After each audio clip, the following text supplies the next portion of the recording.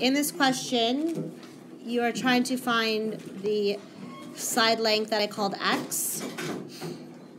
It's part of a right angle triangle.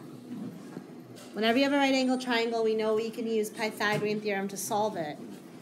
Okay, so I'm going to draw the triangle here. X, we know this is 15. In order to use Pythagorean theorem, we need to know at least 2 out of the 3 sides. So right now, I don't know this side, but it's part of this square. If we know the area of the square, how can you find the side length? We did this at the beginning of the chapter. Yes, square root.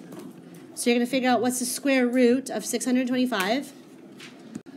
That means that 25, it's a square. All sides are the same.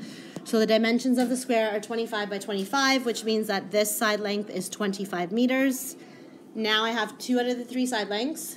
Okay, we have to label them A, B, and C.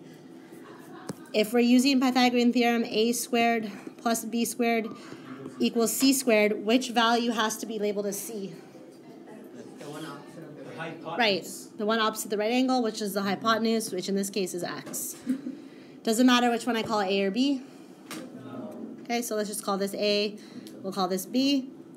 So we'll plug it in now. 25 squared plus 15 squared equals C squared.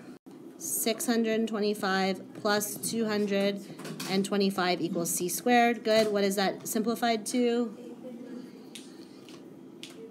850 is equal to C squared. How do I find C? Good. Okay, you guys are pros at this. So C is equal to 29.15. We'll round it to approximately 29 meters. So this is approximately 29 meters.